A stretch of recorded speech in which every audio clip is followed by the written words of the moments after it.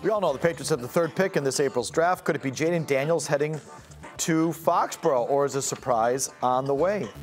ESPN.com put up their quarterback plans for the teams at the top of the draft today. They have the Patriots indeed drafting Daniels third overall and also signing Jacoby Brissett to a 2-year, $15 million deal, half of it guaranteed. He'd likely be serving as the bridge quarterback until Daniels is ready. Let's roll, presented by Town Fair Tire. How do you feel about that plan, Andrew Callahan? So I say this as someone who's only seen Jayden Daniels, I don't know, 2 or 3 times, once with a beer in my hand on a Saturday. I've not watched any of his tape, definitely not the All-22. But hell yes, I love this plan. Give me the bridge, a guy who everyone glows about, and Jacoby Brissett. Jayden Daniels is dynamic dual-threat quarterback the Patriots have not had since what, like Flutie when he hung out in 05? Like, this is the guy who can advance you as far as what I know on the surface. But we got a long way to go till the draft, no? You like the backup, though. But we have and the backup plan, too. We have a daily talk show, so we've got to. No, I understand. I'm not knocking the topic. I'm just saying, look, from what I know, this is perfect. This is excellent. Like, you stay at 3, get a guy who seemingly has franchise potential. Every draft list of the top 10, NFL Network, ESPN, PFF, Daniels is in the top 10. This is not a media, narrative or creation. The guy is legit. He set record-setting numbers at LSU. And Jacoby Brissett, I mean, there are 2 reasons the guy's bounced around the league for a while.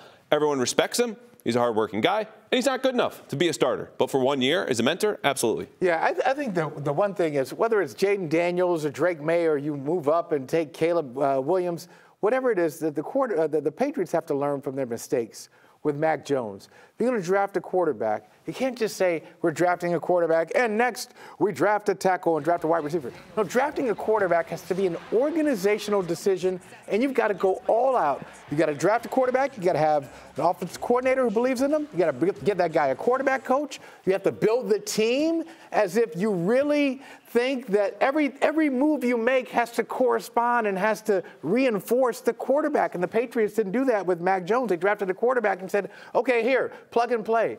This is not a plug-and-play position. And the guys who have thrived, these young players who have developed, they've developed because the organizations have gone all in. So if you're going to do this with Jayden Daniels, it's not just Jayden Daniels. It's your whole organization has to change its philosophy. How do we feel about the whole organization and how they're plotting along this offseason as it relates to that thing? Because I think that's where they are.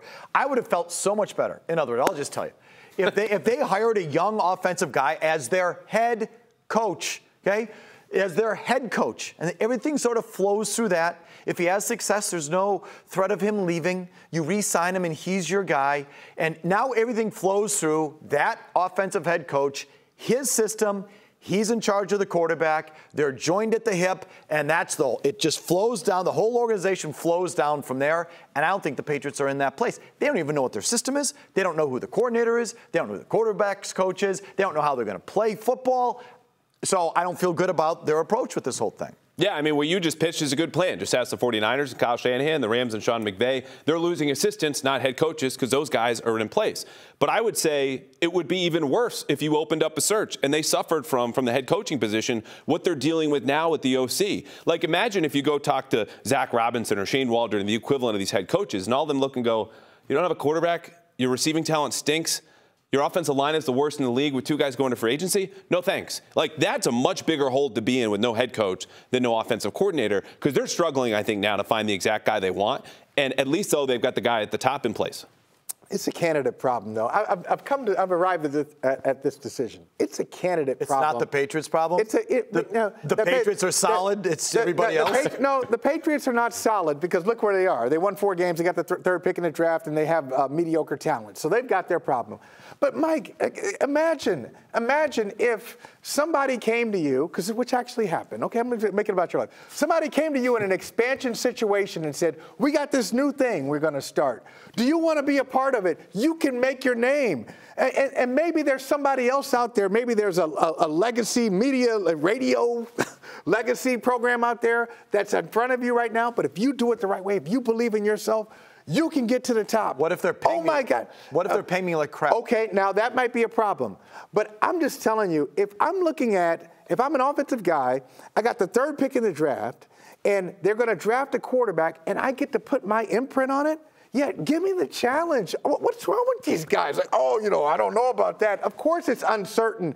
They suck, yes. But if you believe in your ability and your vision, if you have a vision, you take that job. Well, they got turned down by guys who had better jobs with the same thing. But some of them have Zach better Robinson jobs. gets to do this in Atlanta. Oh, yeah. Waldron gets to do it in Chicago. Well, I don't know if Chicago, it's a similar situation. You got a coach on the hot seat, you got a rookie. Yeah, but you got much better weapons, a better offensive line. He chose Chicago over you. Why is that his problem? But I'm not talking about Waldron. I'm talking about some of these other guys who Nick Caley. What are you going? You going back to be a tight ends coach? What? So you want to be a tight ends coach, or you want to be you want to be the man? So some of the guys that they're talking to, some of them, not all of them, but some of them they're talking to. If you're afraid of the job, then I've talked to the wrong guy. Okay, there's a lot of people who want to take receiver at 3, get that quarterback later. How's that worked out for teams picking in the top 5? Okay, here's playoff games with drafted player in the top 5 at receiver. And, we're going all the way back to Corey Davis. But so those are the top 5 receivers. And you look at the playoff wins in the right-hand column, and it's very rare that number 1 receiver makes a difference. When I say number 1 receiver, the guy's drafted up there. That high, yeah. There's been a lot of failures at quarterback at that spot. Can you say same thing about receiver? Yeah, of course. But I think those teams are in the top 5 because they also didn't have quarterbacks. And if you're a receiver, you're relying on that guy to get you the ball. So if you're stuck with a bad quarterback, or you're with a bad offensive coordinator, or you're just not good in some of those players' cases, yeah, you're going to swing and miss. I would look at this, though, because we're talking about this because of Marvin Harrison Jr., who supposedly should just be fitted for a gold jacket already. Like, he seems legit as any receivers come by. Do you take him at 3 or go with the quarterback? And I can't go this far with Marvin Harrison Jr. because here's something else I've learned this week.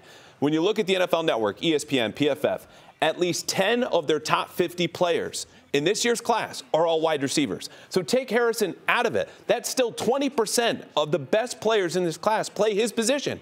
Get the quarterback first, then get a receiver. Trade up if you need to get him. They're all waiting for you. Yeah, I wouldn't be so afraid of that chart if I had a quarterback. If I had a quarterback and I had the number 3 pick, I'd take Marvin Harrison Jr. Okay, well, but they don't have a quarterback. You got to take a quarterback. Let me throw one at you. You draft Marvin Harrison at 3, and you take your second-round pick and trade for Justin Fields. How do you feel about that? Because there's a real possibility the Bears draft Caleb Williams, move on from Justin Fields. Justin Fields is a quarterback in his 4th year who we're still having questions as to whether or not he's a good passer. And those guys, to me, have already answered the question. He's not good enough. Like, he's dynamic as hell. I think you could definitely complain about the offensive line, the system that he's been in. But his old offensive coordinator might be among the top front runners for the Patriots job right now. Yeah, he's not scared. I don't think that guy's going to get it done. And I don't think Justin Fields is a guy that you look and go, here's our franchise quarterback. See, the guys you want are scared, and the guys you don't want aren't scared. Like Luke Getsy was Justin Fields' offensive coordinator. So imagine, in your scenario, you get Marvin Harrison, you get Justin Fields, and you get Luke Getsy. No, no, that doesn't work. Absolutely not. Don't play games at this position. At number 3, draft a quarterback. You need one of the top quarterbacks. Don't draft down. Don't play games. Don't get Justin Fields. Draft a quarterback.